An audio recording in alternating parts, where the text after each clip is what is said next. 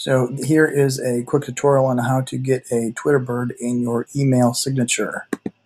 Some people have been asking, how do I have this icon in my email signature? So the way that we're going to do that is make sure that you're logged into Gmail like I am now.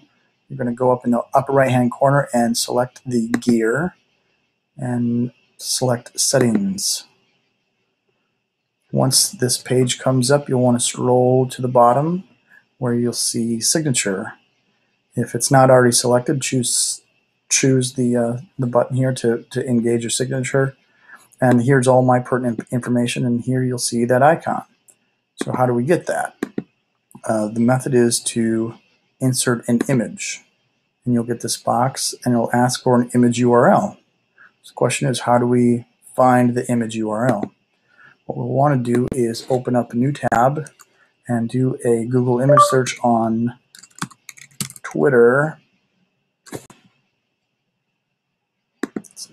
Excuse me, the Twitter bird icon. And we're going to use a couple, you want to select images, and then maybe use a couple search tools on the size. You don't want a large one, so select icon.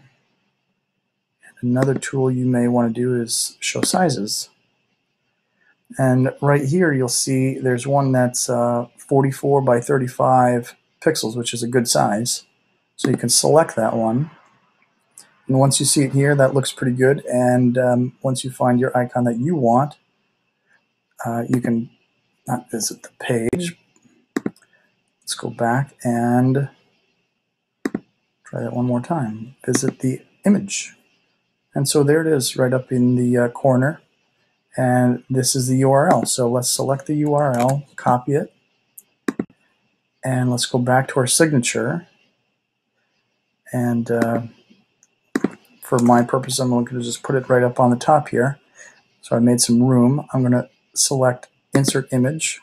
I'm going to paste in the URL that we found. And if you do it right, the icon will show up appropriately. You want to select OK. And you want to select the image and click the link button.